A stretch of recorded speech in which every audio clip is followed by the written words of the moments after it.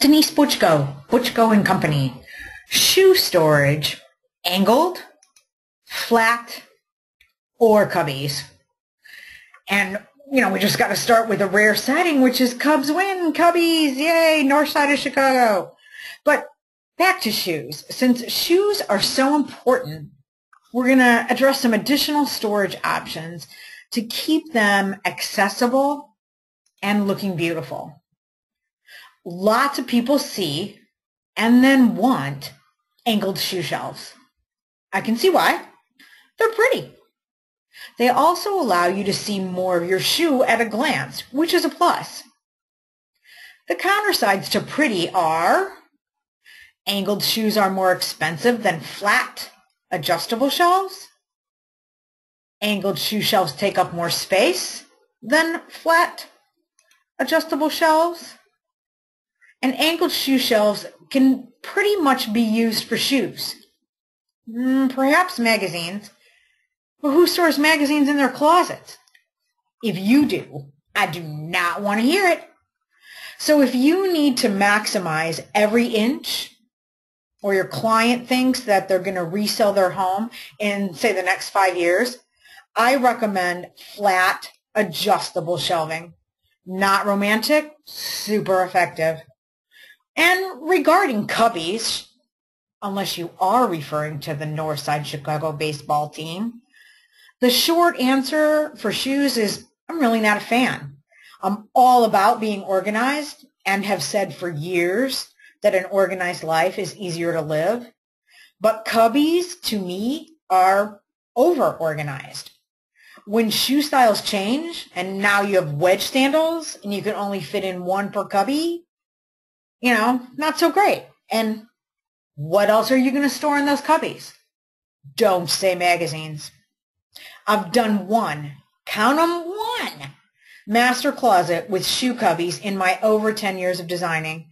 And that was because the client absolutely insisted. Just because an idea looks like a good one doesn't mean that it always is. However, I've got another really good idea for you if you want to learn more about closet design. In addition to my book, How to Design a Walk-in Closet, I've got an online course, Closet Design 101. It's a 3-part online, on-demand, do-at-your-own-pace course. You get a complete guide to designing filled with tips, concrete tips or hardwood tips for the best approaches to use. And really cool, after you complete each lesson, you schedule an individual coaching session with me.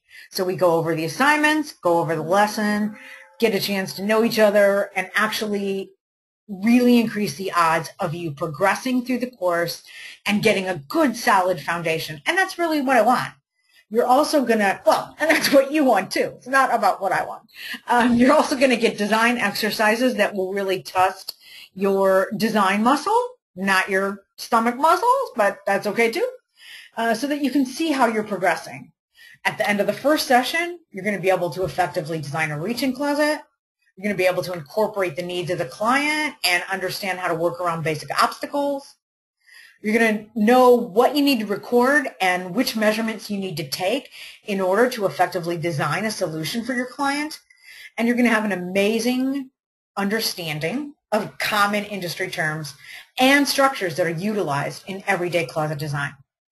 At the end of the second session, you'll be able to effectively design a basic walk-in closet, which should be able to include as many of the items on your client's wish list as possible. And you'll have guidelines on the best places to locate things like shoe shelves, drawers, double hang, long hang. And in the third session, you'll be more confident in taking on even more complex design scenarios like walk-in closets that have lots of obstacles or specific budgetary parameters that the builder has given you or the designer or the client. This particular picture, this reach-in closet, really over-designed, 9 obstacles, but I'll save that story for another time. How do you find out about all of this? Copy and paste this link. Go to my website, butchkoandcompany.com. Look for the B2B side, which is the training side, and there'll be a little button for Closet Design 101. You can check it out, register, and even get started right away.